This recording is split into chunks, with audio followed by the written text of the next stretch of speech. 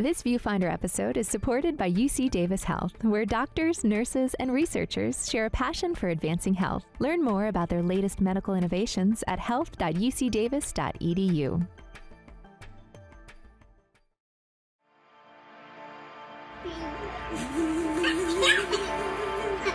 I just simply can't hear. That's all. That's it. I can't hear you. So we all have our own culture and different lives. And, education is the key to understanding and helping people. Just as every person is unique, every deaf and hearing loss journey is unique as well. There is a lot of stigma to having a hearing loss and admitting you have a hearing loss. It's not just about the loss of hearing, but about finding a different way to build and maintain connection. If it's hard for you to understand what people are saying, it's hard for you to interact with people. And we're social creatures. We want to interact with other human beings. That's a driving force.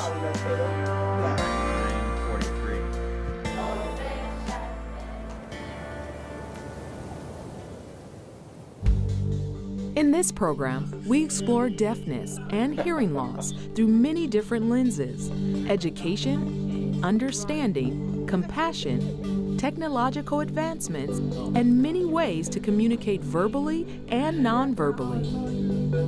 Those ways provide each person the ability to share and discover what works best for them through their deaf and hearing loss journey. Our shared goal: a better understanding of the power of silence. Okay, so just turned your hearing on. Should we say hello to everybody? Should we say hello? We've all seen moments like this shared across social media and television, as little ones have their hearing aids and cochlear implants turned on for the first time. This moment was captured by proud dad Paul Addison as his 4-month-old severely deaf daughter Georgina's hearing aids were turned on. Georgina's response to hearing her mother's voice is one of love and pure joy, but also a new sense of possibility. For most people, the moment they find out they're expecting, the plans, fears, and desire to be the best possible parents consume their thoughts. When my son Theo was born, I remember the moment the hearing tech walked into my postpartum room to perform a hearing test on my 1-day-old son. After what seemed like hours, she said to me, "We are going to try to do the screening again in the morning. Give this little guy some time to rest." Of course, my response was, "Is he okay?" Her reply was, "Whatever it is, he will be fine." Those words have stuck with me till this day. There's been a switch from this strong medical model where deafness is seen as this disability that's going to have this lifelong implications to a much more proactive in understanding that there are a variety of options available to families now whose child has been diagnosed with deafness. For us as parents, the medical staff's actions during those initial hearing screenings played a huge role in how we responded to what may lay ahead for our son, helping us focus on positive actions instead of fear and loss. When my son was 2 months old, a few days prior to his upcoming hearing evaluation, it would be his response to the loud vibration of his father's laugh that we knew some hearing was present. They called it compacted amniotic fluid, with some lingering sensitivities that we continue to monitor to this day. We generally think of hearing in general as a very broad category. There are a number of individuals who have hearing loss where it's variable in terms of the degree of hearing loss they have. So they may be very sensitive to things like sirens and bells in their environment. But when it comes to more highly structured and subtle types of auditory patterns like language, they may have difficulty. So deafness, just like blindness, is not an all or none event, but it's actually variable. A shift to a more proactive focus on education, resources, and support is giving parents a stronger foundation from the moment any possible abnormality is observed. Instead of seeing their child's deafness as a deficit, parents can shift their perspectives to see new possibilities for their child. For parents Ken and Nico Thomas, having a child with hearing loss was the furthest thing from their mind. Just having their twins was all that mattered. Finding out to do the IVF was something very foreign to me. I had not known anyone that did it before, and so it was just fresh. It was fresh experience for us. We went through 3 rounds of IVF. When we picked our babies, we picked the embryos we wanted to have. I mean, I was very excited because my assumption was that I couldn't have children. And so I was just gonna be happy with raising the 2 children that Nico already had and just being their father.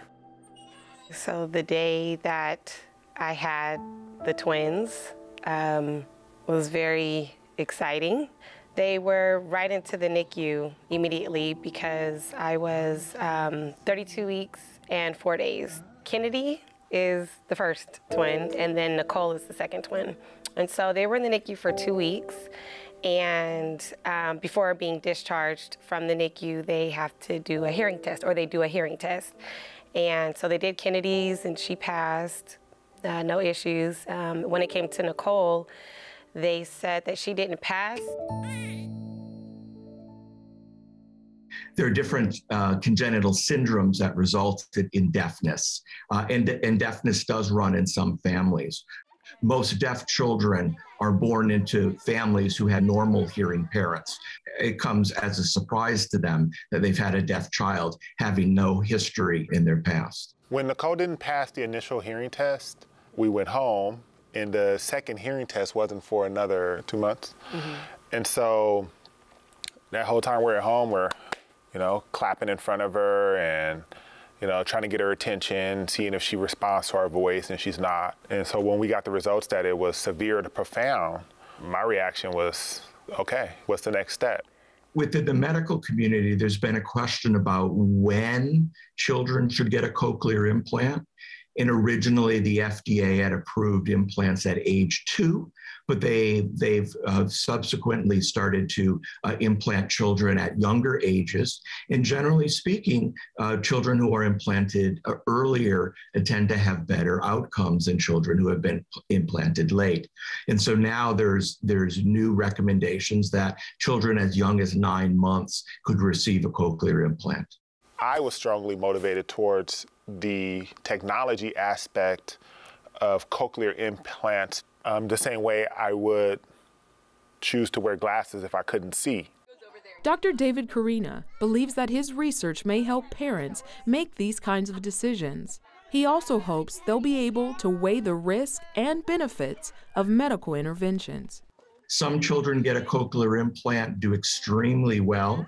But there are children who don't perform well. We'd like to understand, is that because of early auditory processing, the early stages from the cochlear up to the brainstem, up to the thalamus, for example, where we're finding these kind of bottlenecks in processing? 1, 2. Programs like CHAT, the Children's Choice for Hearing and Talking Academy, have been a lifeline for the Thomas family, offering knowledge that provided options for their daughters. She's there with other kids that are just like her, so it gives her the confidence. Nicole, can you put it in? Yeah. Say bye-bye. Maybe I thought that she would, like the cochlear implants would be like so magical for her that she would just talk normal. A little more. Good job. I was talking to my daughter, I asked her a question, and her response to me, it sounded like a deaf person's response. It was like this throaty response. And I just got kind of choked up.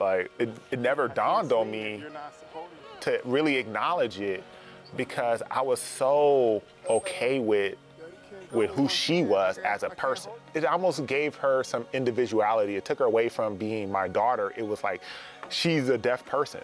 But I don't think I really really understood it, really believed it until I heard her speak.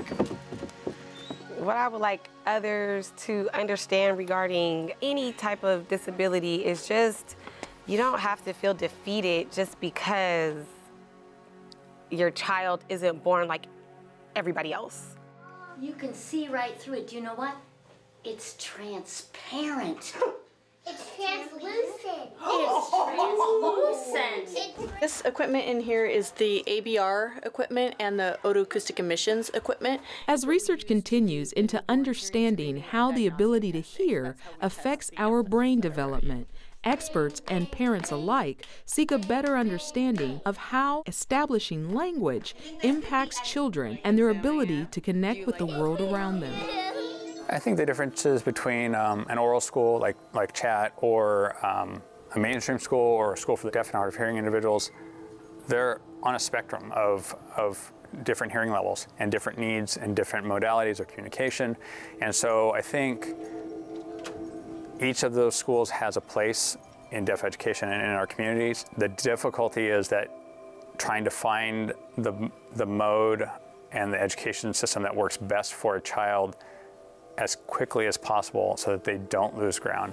That's what it really comes down to. Can you show 9:25 on the clock?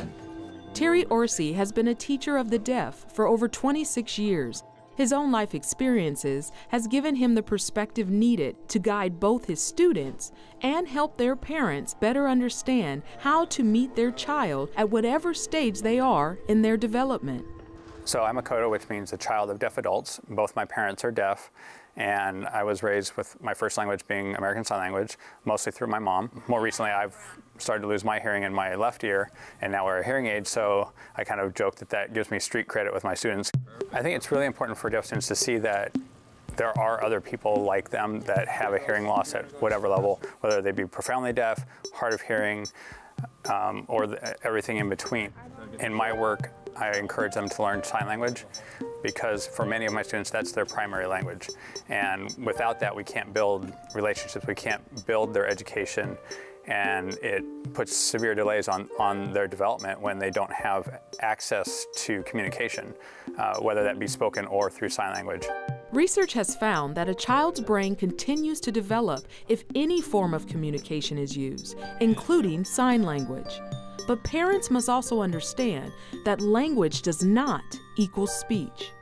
I think sometimes it's hard for parents to see the depth that is missing from their child's language. In their day-to-day communication, they can get by, and they're understood, and they seem to be understood, but what they don't realize is that's a very surface level, very superficial relationship when it's just about, let's go to the store, time to eat dinner, and that sort of thing. And what they really need is to think about, can they have those deep conversations with their children that they would have if they have a child that's hearing? I think it's important that they know that it's not just about the books and the math and the reading and the writing, that there is much, much more. Over the last 20 years, society has seen a shift in its recognition of the deaf and hearing loss community, and sign language is becoming far less stigmatized. Story of my life. No, I'm just a kid. For many parents and deaf advocates, social media has given them a platform to help a hearing world gain a better understanding of a very vibrant and diverse deaf community.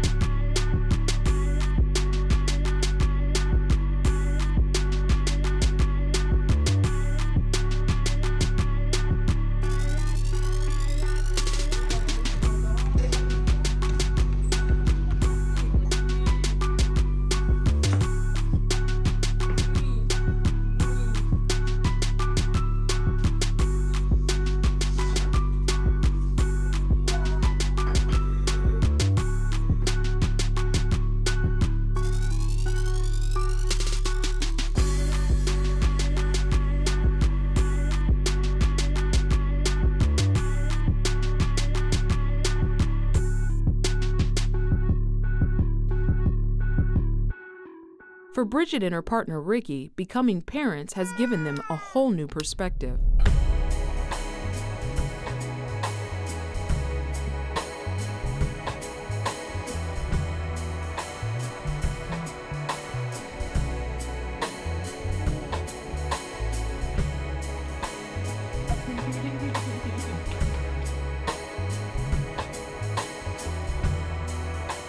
Honestly, that's really it. It's really fun to learn more every day from how they live, how us live. Even if it's a little different, it's not bad at all. I mean, you learn so much every day, new signs, new things about our culture. Through Deaf Family Matters, Bridget is changing the conversation and having an impact that can't come fast enough.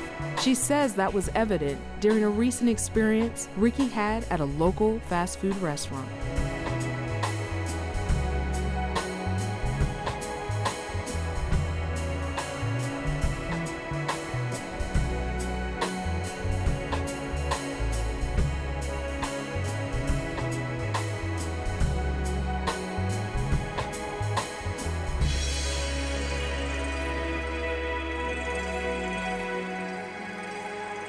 In 2011, the Americans with Disabilities Act effective communication rules were updated.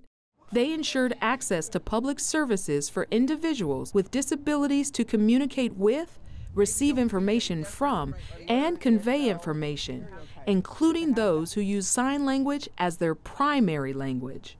There are so many situations where deaf people are getting the short end of the stick because they're having to go through communication barriers that they shouldn't have to. It shouldn't be on the deaf community to have to fight for rights for communication. That's a human right to be able to communicate in your native language. And there are so many areas and institutions and systems that do not support that for deaf people. Experts, parents, and many in the deaf community say interpreters are vital to ensure effective communication in all capacities, from healthcare, school, business, and access to everyday activities without restrictions.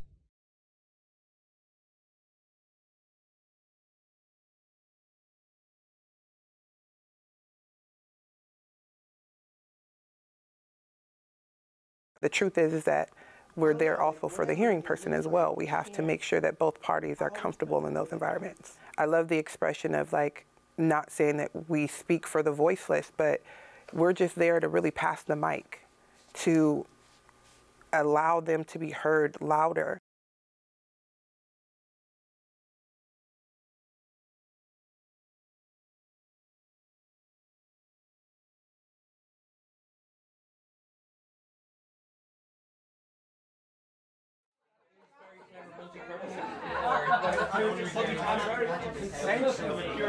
My living room's full of guests and everybody's talking. And then I realized that I wasn't hearing what anybody was saying. Like I wasn't hearing anything.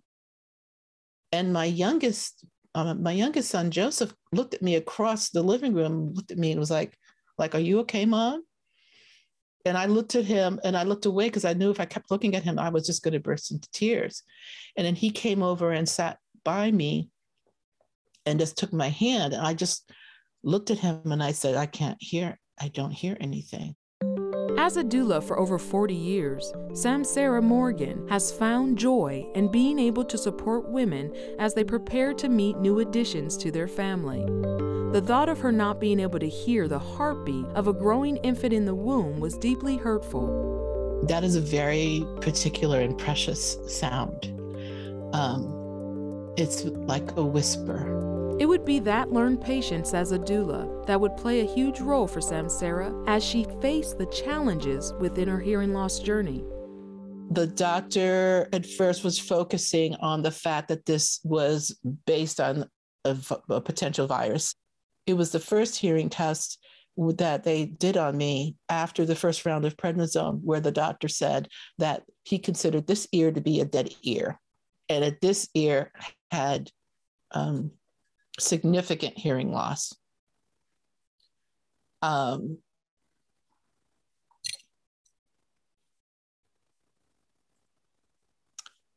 So excuse me, it's hard to remember that.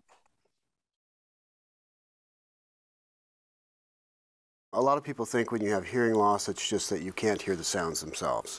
When in fact, a lot of people, especially when they're older, have a lot of trouble understanding what's being said. And over the past 15 years or so, I've been studying age-related hearing loss, mostly from the point of view of the brain as opposed to the ear. What I'm studying is the part that gives rise to the percept of, this is a person talking to me, this is what they're saying, and that feeds into all the other cognitive parts with memory and what happened before and who the person is. So I'm really at the gateway of where the sounds become interpreted and perceived. I have to hear from my work, I have to hear from my life. I'd like to put it out to you guys, especially the more experienced doulas. So normally what happens when you're having a conversation, no matter how old you are, is that you don't actually get everything perfect on the first try. And what your brain does, without you even thinking about it, is it fills in. And the age of those experiencing hearing loss is becoming younger and younger. If you're a baby boomer, you probably had a stereo with big honking speakers and you'd crank them up, and that probably didn't do any good for your hearing. But now our speakers are tiny little things that we put inside our ear canals. And if you walk by somebody and they're wearing earbuds and you can hear their music playing, and you're like 4 or 5 feet away from them, they're doing damage to their hearing. The average person takes about 4 to 5 years before they say, okay, I admit I have something going on with my hearing. Wonderful. For Jenny Carrick, there was a moment of realization that a lingering childhood learning delay would show itself to be a gradual decline in her hearing as she aged. Well, my story goes back to when I was a child. When I was learning to read in the 1st grade, they discovered I was having some problems pronouncing particular words or learning how to sound things out, which triggered some hearing tests. They didn't discover any hearing problems, but I went to speech therapy. And then we fast forwarded decades. When I was in my 40s, it was when I really discovered that my hearing issues were causing a lot of problems in day-to-day life. From having to turn the TV up too loud or the radio in the car to be able to understand what people were saying, to sitting in meetings at work and not being able to hear what someone across the table was saying to me. And it was at this point that it was discovered that I had moderate hearing loss. And so I started the journey of getting hearing aids at the age of about 45. How do I approach this? If they approach it like they're buying a commodity, like they're buying a television, often those people end up, how would I say it? They end up being very disappointed in how hearing aids work for them. I thought it was going to be similar to that I would just put the hearing aids in and bam, everything would be right where it was supposed to be. I'd have 100% hearing. It was overload the first few weeks of the hearing aids. I thought the world was such an incredibly noisy place. Because hearing is such an emotional, hearing loss is such an emotional thing, I think we do a real disservice when we don't spend time with that human being, helping them unravel what it means to them to have a hearing problem and the loss and the grief that they might feel because they have a hearing loss. So when that hearing loss disconnects you, I am all about people belonging and all about people feeling connected. That disconnection can lead to what some researchers say may be connected to a devastating decline into Alzheimer's and dementia.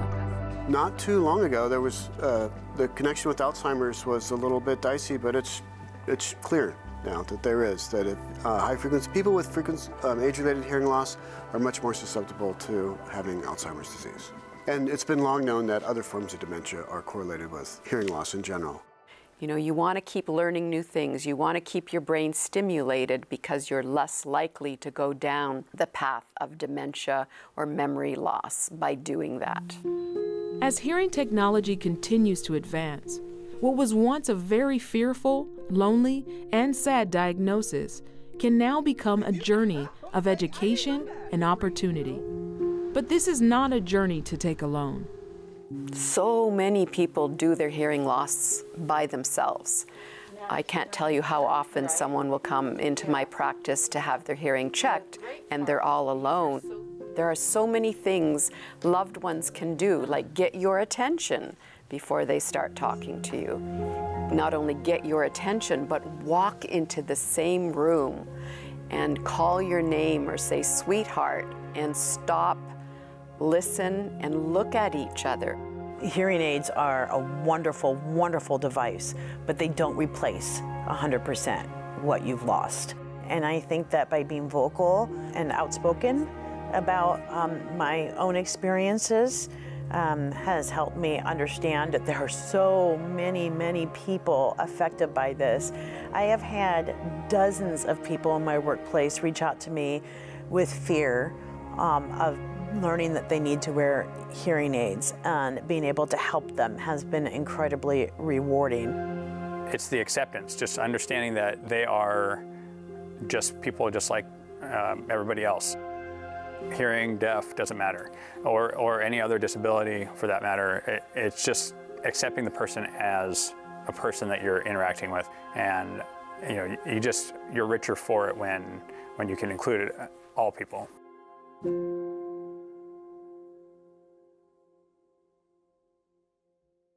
This ViewFinder episode is supported by UC Davis Health, where doctors, nurses, and researchers share a passion for advancing health. Learn more about their latest medical innovations at health.ucdavis.edu.